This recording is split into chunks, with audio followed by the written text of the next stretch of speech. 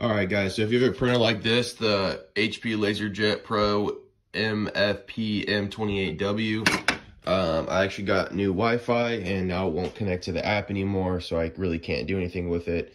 But trying to print, trying to look, can't find anything. Customer support's not helping me at all. So I actually figured this out. If you just hold this button right here until the power button blinks, give it a second.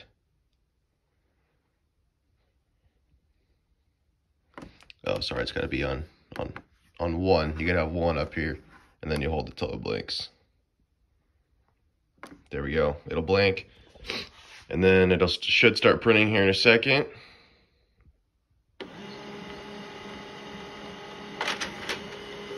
And you should get 2 pages.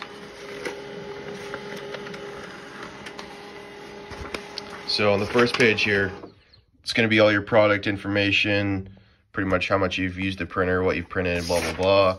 On the second page is what we're looking for. Down at the bottom, if it'll focus, it'll say your Wi-Fi name and your Wi-Fi direct password. So you're going to take that over to your computer.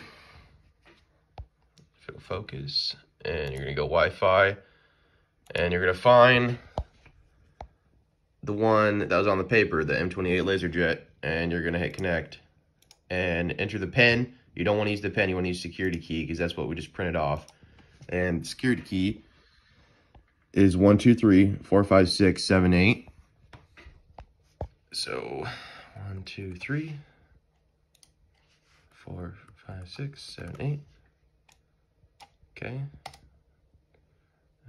Yes. And then it's going to connect to it.